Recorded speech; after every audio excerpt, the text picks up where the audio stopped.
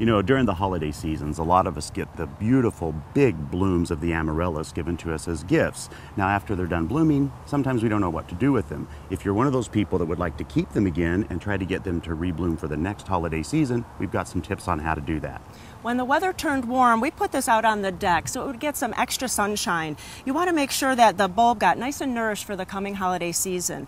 But as you can see, the foliage is starting to die back, so we are going to cut it back. Yeah, and once it does start to fade, you can just take your pruners and you go in right at the base and give it one quick snip.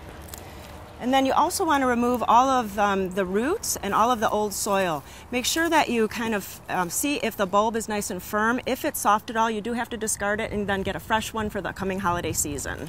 Now, once you do get the bulb completely clear of roots and soil, all you have to do then is play the waiting game. You need to put it in some place where it's about 55 degrees, so cool and dry, and then you just leave it set until like around the end of October.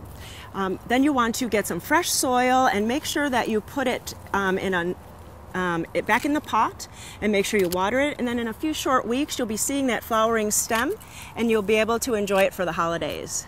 So if you're thinking to yourself, I'd like to see those blooms again this coming Christmas, these are the simple steps you do to make sure that this Amaryllis will bloom again for you.